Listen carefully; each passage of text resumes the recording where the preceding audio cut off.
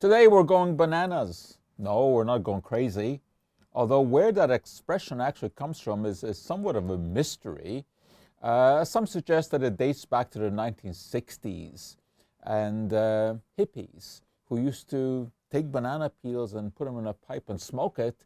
Why? Because scientific analysis had shown that the peel of the banana contains some interesting compounds like dopamine and serotonin, and they can kind of make you feel happy. Well, I wouldn't put too much weight on that because even though there may be dopamine in there, it doesn't really cross the blood-brain barrier. So we're not going to go crazy about bananas, but we will talk about them because they are interesting. They are the most popular fruit in North America, more popular than apples. Well, actually, we shouldn't say fruit because the banana, believe it or not, is actually a berry. And we're familiar with the color of bananas, and some are yellow, that's the way we like them, and some are green. Well, you know, if bananas are picked when they're yellow, they virtually never make it to the marketplace. They will go ripe, overripe, and spoil.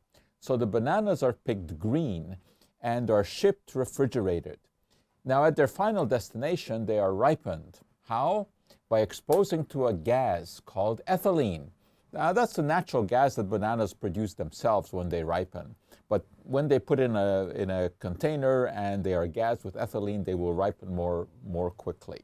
Well, what does ripening actually do? It changes some of the starch that is present in the banana, and banana is almost all carbohydrate, mostly starch. It changes it to sugar.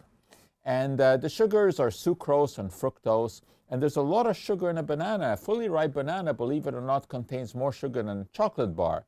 But it's not so bad because we get a lot of fiber with it, we get minerals and vitamins, and we don't look at sugar that is in food the same way as added sugar. Now, there's another very interesting difference between the yellow and the green bananas, and that is something we refer to as resistant starch. Now, starch is a large molecule made up of glucose units joined together, but there are two kinds of starch. There's amylose, made of straight-chain glucose molecules, and amylopectin, which are branched.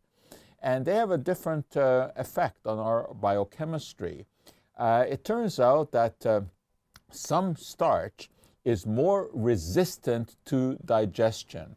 And this is the kind of starch that is more beneficial for us. This is the starch that doesn't get broken down in the stomach and in the small intestine and be absorbed as glucose into the bloodstream. It goes through to the colon. And there actually it has some benefits because bacteria in the colon like this resistant starch, and they generate from it some so-called short-chain fatty acids, which are very good for the colon. And it also means that there are fewer calories involved in this process because less of the glucose is absorbed. So green bananas are better for us in that sense. They contain more resistant starch, therefore there will be less of a glucose spike in the bloodstream, and it's also better for our colon. And if you have any problems with diarrhea, well, green bananas are better for that as well. There's only one problem with the green banana. It's somewhat harder to peel.